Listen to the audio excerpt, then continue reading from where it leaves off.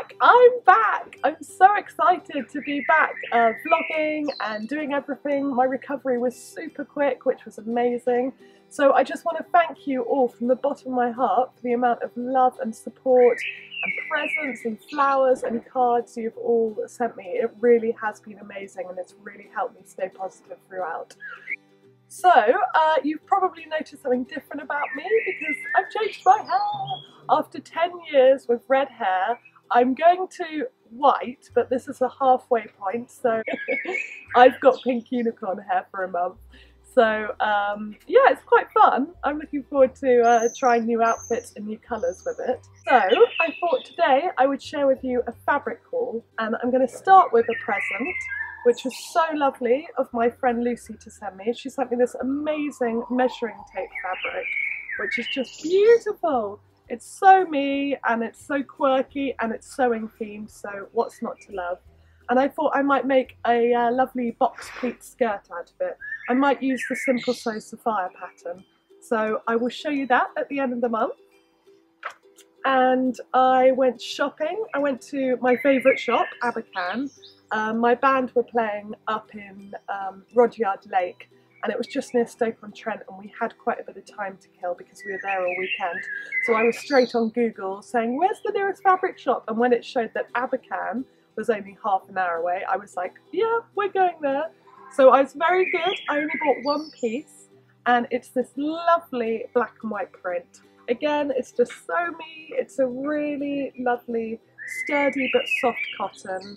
And I just think this will be so perfect with a pattern that I got on the same day that's in the new Great British Sewing Bee book, From Stitch to Style. Now this is a great book. I still prefer the one before because I loved Claire Louise Hardy's style. I think it was more me. But it's still got some really good patterns. And in particular, the peplum dress. So this is an African-inspired peplum dress. It's absolutely beautiful. I love the styling of the African wax print fabric, but I thought, for me, I'm going to make it in this because I just think they'll go really well together and I can play with the print, so that's going to be a lot of fun and I can't wait to show you how I get on with that. I also bought some lovely cotton drill. So this was from Fabric Godmother. Josie on Instagram put a little picture of this up saying, wouldn't this be perfect for summer trousers? And I was straight there because it was £5 a metre, super cheap. And it's a really lovely kind of medium weight cotton drill with a bit of stretch. So I think it's perfect for the Sew Over It Ultimate trousers. So I'm going to use that for them. And also for the Sew Over It Ultimate trousers, I got this great cotton drill as well, and this has got even more stretch, so it'll be even more forgiving and I can have bigger meals in this one. And this was from a fabric swap that I went to last Saturday at Waxy O'Connor's, and there was a big group of us London sewers all swapping fabrics and patterns, and I took 2 big bags of fabric and I did very well and got a lot for my stash in the meantime. And this was one that I'm so pleased I was first to spot because it's going to be perfect for the ultimate trousers. And I'll show you quickly what else I got from that fabric swap because I don't know quite what I'm going to make with them yet, but I got this lovely stripy, more kind of thick upholstery fabric, but it might be a skirt. I got this lovely floral spotty print cotton that I think I'm going to make into a summer dress. I told you I did well, this lovely tree print, which I just really love this colour. I love kind of dusty blue. Again, this could be cushions or something upholstery, but I'll see. I don't know what to make with that yet. That's a bit of a mystery.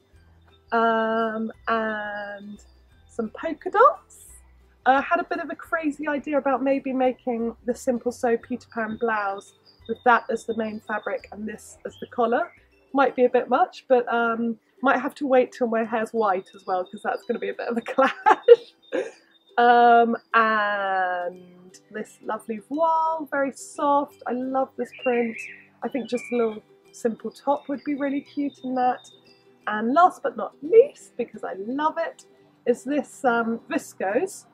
And it's got cars and palm trees and trainers and music and cocktails, and it's just such a lovely colour. And actually, I'll have to look back, but it's either a clash or a match for this hair colour.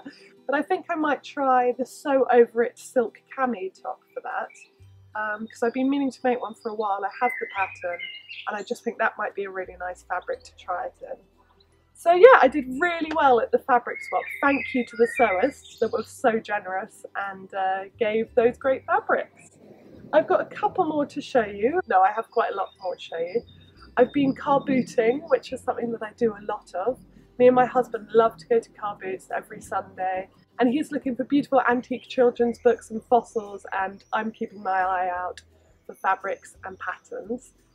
First of all, I found these 3 jerseys. So we've got stripy, black, and this kind of funky geometric black and white print.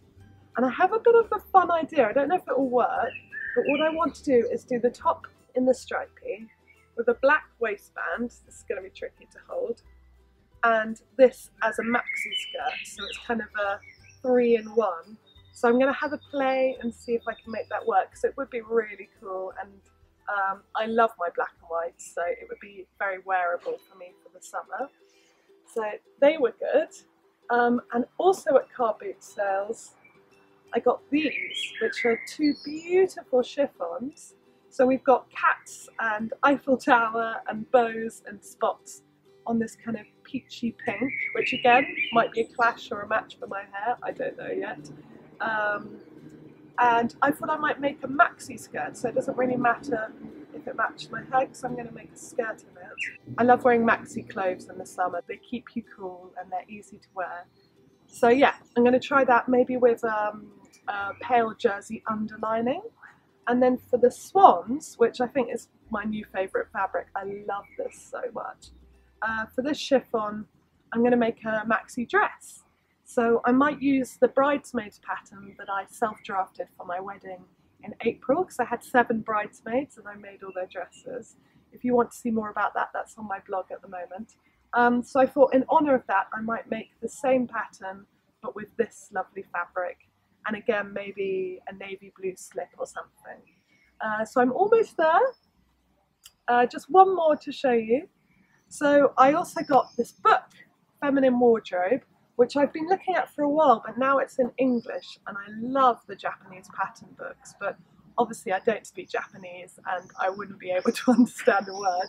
So now that they're in English, I'm going to get them all, because I love these books so much.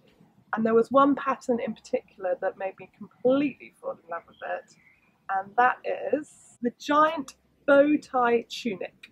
It's this lovely simple tunic with a great big bow. It's very me, and I loved it so much and the styling of it so much that I went straight onto eBay and bought the very same fabric. So this is gingham seersucker in kind of charcoal and white. And I just think that would be a really lovely project. I'm looking forward to trying the Japanese patterns as well.